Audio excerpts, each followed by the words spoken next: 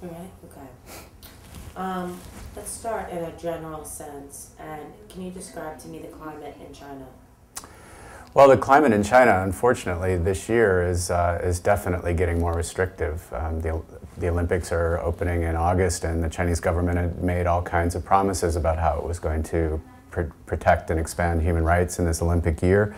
But clearly they're making an attempt to control and monitor and suppress dissident activity before the Olympics. What type of, just for anyone who doesn't know, describe what type of government they have there. Well, the Chinese government is still the traditional. It's the Communist Party, the Chinese Communist Party, single party rule, absolutely no democracy of any meaningful way at the federal level. I'll start that again. Sure. Okay. The Chinese government is still the Chinese Communist Party. It's embarked on a major political experiment in which it's encouraging open markets and a kind of freewheeling market capitalism, but it maintains tight political control. In Yang's article, he wrote that China is permeated with fear. What do you think he meant by that? Well, I think it's an interesting case where most Chinese citizens are living this moment in which they have economic opportunities that they've never had before. They're pursuing, a better standard of living, and as long as you play by the rules, I think you can make it through every day without incident. But there are clear barriers and clear perimeters to what you can do, and I think most people encounter them every day in internet activity. The internet is heavily censored, heavily monitored in China. If you go to an internet cafe and you try to visit certain websites, little icons will pop up on your screen warning you that you're trying to visit prohibited websites. Every move that you make on the internet is tracked and monitored. The internet police will show up at the internet cafe if you sort of violate the boundaries. And then for people who are actually involved in what we think of as the dissident movement, just the people who are looking at and proposing political reform, for example, they're constantly monitored. They're followed, their phone calls are tapped. It's a complete surveillance state. Are you listening? How is this next year? This conversation? Can you hear this? It's off in the distance. Okay, so it's bit. If you wanted to just say something to them, it might not be. Tell me about Yang. Describe him. Well, Yang is a dissident writer, political activist. He has spent 13 of the last 18 years in prison. He was detained after the democracy movement in 1989. Convicted to 10 years in prison for counter-revolutionary activities, was released in 2001.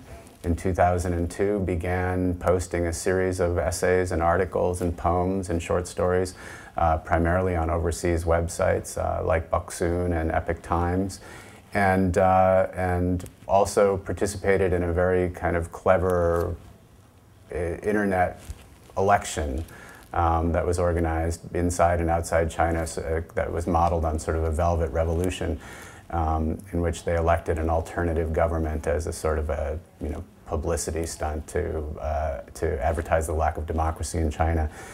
He was detained in December of 2005. He was actually sort of disappeared. His family wasn't informed of his arrest for more than a month until they received notice in late January that he was being detained.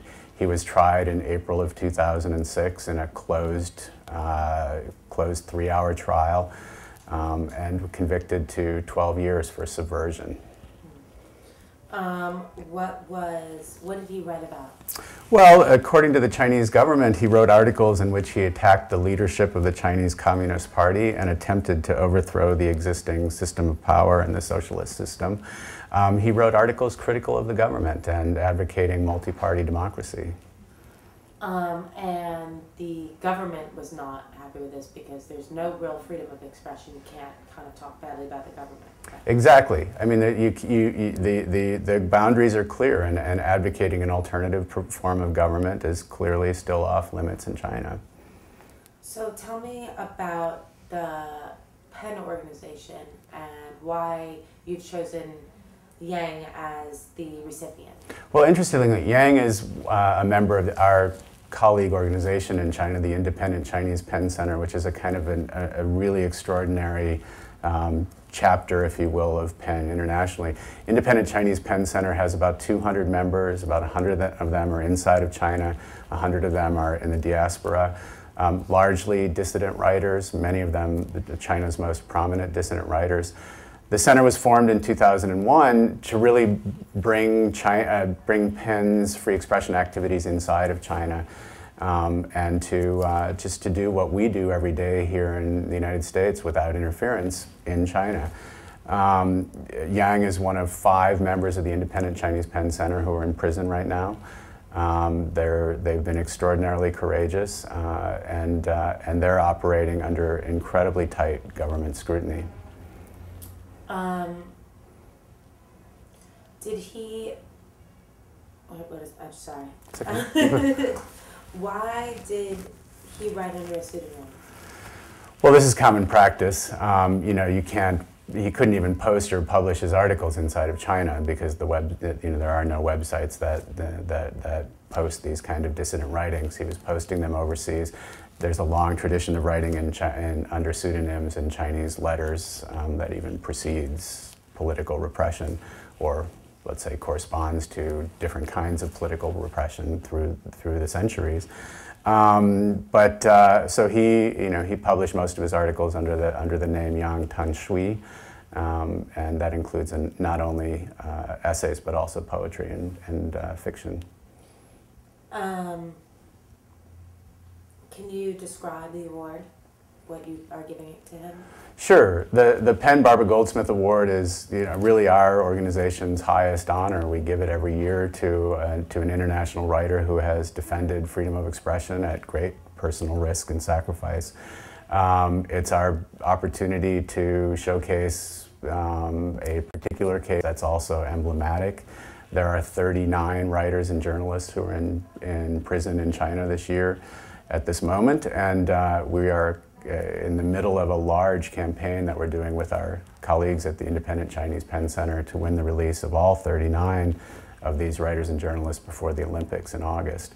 So in recognizing Yang, we're recognizing not only his extraordinary courage, but also the great leadership and courage of the Independent Chinese PEN Center, and finally trying to call attention to the absolutely appalling fact that in this Olympic year in which China has made great promises about expanding freedom of expression, 39 writers and journalists are still in prison. And he's not well, correct? He's not well. He has, I'm going to have to check my notes quickly, sorry. Great, sorry. He's not well. He has diabetes, he has arthritis. As I said, he spent 13 of the last 18 years in prison. That obviously takes a toll. So we are definitely concerned. He's now been sentenced to 12 years. He's in the 3rd year of a 12-year sentence. And we're very concerned that he is physically not up for that long of a prison term. Here in America, we have freedom of expression, freedom of speech. It's almost like we take it for granted in a way when you see somebody overseas and it's so quick that that's it. It's like there is no freedom of speech. Why do you think that is so important?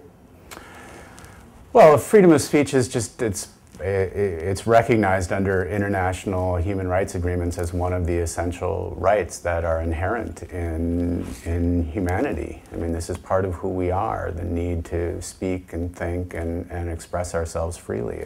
The international law, and just like our First Amendment, recognizes that we are not fully human unless we're allowed to seek, receive, and impart information freely without any restrictions. It's just a very basic, universal human impulse. Governments, of course, try to restrain it because it is often a threat to political establishments and power structures. Knowing that there's such a,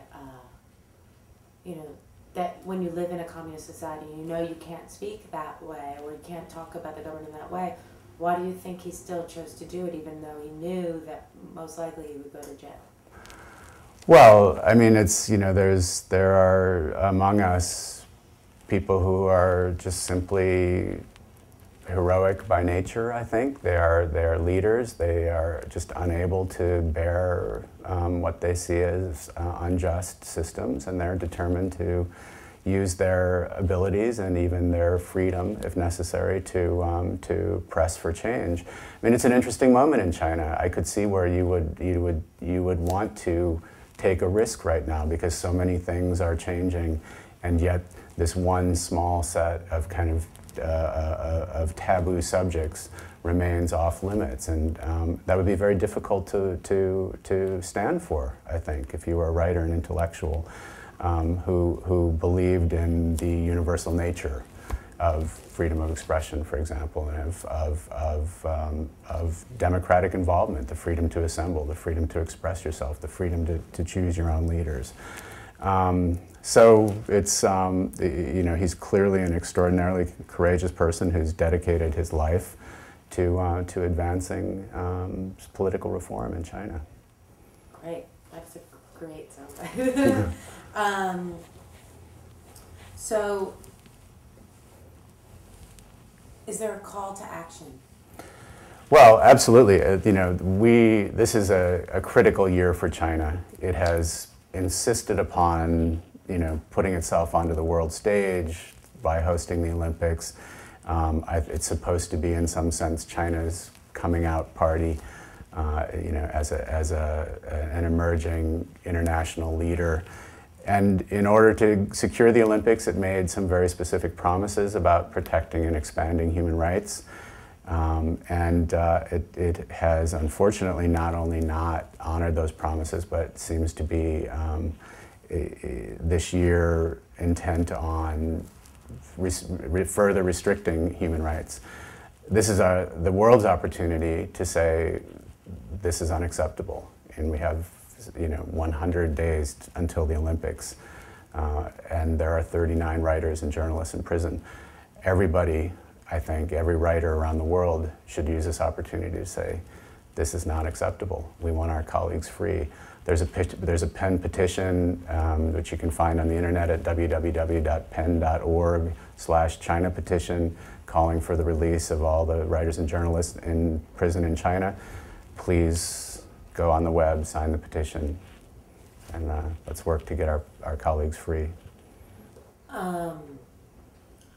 As far as his history, before he went to jail, was he a writer? Or a journalist? Was that his position? Yeah, yes, I think he's always been a writer, and he's always chosen writing as a way of sort of advancing political activity and political ideas. So he's an essayist, a poet, a short story writer, a novelist, and as I say, a member of the Independent Chinese Pen Center. You wanted to talk about last year's awards. Sure. I mean, just as an example of the kinds of pressure that the Independent Chinese Pen Center operates under, and also the way it's, you know, doing pen's work in China. Every year, the Independent Chinese Pen Center stages an annual awards dinner, which is sort of its version of the Pen Gala. For the last 4 years, it has done it under intense government surveillance. The government has posted guards inside and outside the dinner. This year, however, in December, the government decided that the dinner simply would not happen. They called up by surveilling members of the Pen Center, they knew it was going to happen. They got the hotel to call the leadership and say that they had canceled the reservation. They called the leaders and warned them not to attend. They detained the two people who were supposed to be the Freedom to Write and Literary Award honorees of the evening to prevent them from coming to the event, posted guards outside the homes of the officers of the organization, and kept them there throughout the weekend so that the organization could not have its dinner in December. Pretty scary. Then we wanted to talk about the verdict. Sure. You wanted to read a bit of the verdict. Sure.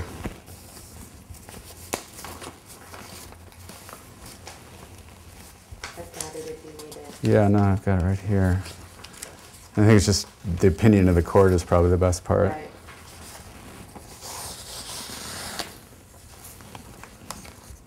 And if you could first say, before you start reading Okay. the verdict Okay. of this case, you know, describe what you're reading. Sure. Wait 1 second until this door closes. Yep. And this is voiceover? Yeah. I'm just gonna wait till that. Yeah. This is from the verdict of the Zhangjian Intermediate People's Court in the case against Yang Tongyan. It is the opinion of this court that defendant Yang Tongyan organized, plotted, and carried out actions to subvert state power and overthrow the socialist system, that these actions constitute the crime of subversion, and that these were major criminal activities and should be punished according to the law. His collusion with organs, organizations, or individuals overseas in carrying out the above-mentioned crimes should be severely punished according to the law. Moreover, due to his past conviction and subsequent prison sentence for organizing or leading a counter-revolutionary group and his repeat commission of the crime of subversion after his release, severe punishment should be imposed according to the law. Defendant Yang Tongyan posted numerous articles on overseas hosted websites attacking the leadership of the Communist Party and the socialist system.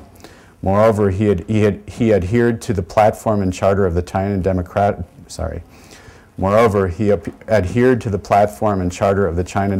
Party and secretly formed and recruited members for a local branch of the China Democracy Party. There is sufficient evidence that he conspired to overthrow. Can you read that last before, that thing that you just read? Which one? Moreover. Moreover, sure. Moreover, he adhered to the platform and charter of the China Democracy Party and secretly formed and recruited members for the Jiangsu Anhui branch of the China Democracy Party. There is sufficient evidence that he conspired to subvert China's state power. At the same time, defendant Yang Tongyan received overseas assistance from organs, organizations, or individuals overseas, which he used to assist persons who have been convicted of endangering state security and assist their close relatives. This is both subjective and objective proof of deliberate criminal action by defendant Yang Tongyan to subvert state power, and therefore this court cannot accept defendant Yang Tongyan's defense or the submission of his defense attorney. This court rules as follows. Defendant Yang Tongyan is sentenced to 12 years imprisonment with subsequent deprivation of political rights for 4 years for the crime of subversion. Equipment used for criminal purposes, the IBM 600 compatible laptop computer, the HP printer, and 2 Nokia mobile phones will be compensated. Confiscated. Equipment used for criminal purposes, the IBM 600 compatible laptop computer, the HP printer, and 2 Nokia mobile phones will be confiscated. Great. I'm going to ask you to read this one poem. Sure.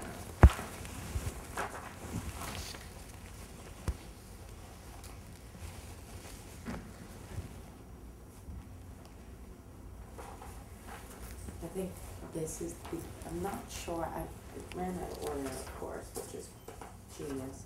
I think that this is the beginning of it. At the bottom. Yeah, that's right.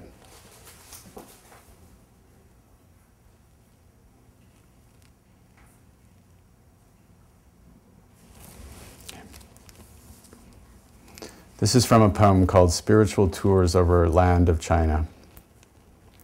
The electrical fence and high wall quietly guard around it against all. The wilderness, far mountain, and cloudy sky. In a prisoner's heart, the constant universes lie. The benefactions from spring rain and summer dew often moisten the quiet hearts to grow. The smelting trials of autumn frost and winter snow, the praised singing always draw. In looking afar, in dream and in longing, I went all over the vast land of China, beauty of mountains and rivers, and compassion for everything expelled the worries that had disturbed public feeling. The Creator's immeasurable grace offered China largesse, such as painting and poetry, such as brocade and embroidery. Great. It's actually quite lovely. It's yeah. very Auden-esque. Yeah. It's nice. His lawyer. Yes. who's going to be receiving the award for him. Absolutely. Talk to me about his lawyer. Let me get my notes because it is really actually. Lee, I don't know how to pronounce his last name. Li Jianqiang. Yes. Also goes by Li Lu, correct? Yep. I should take my. I'm going to record this. Yes. Let me just read my notes real Sure. quick.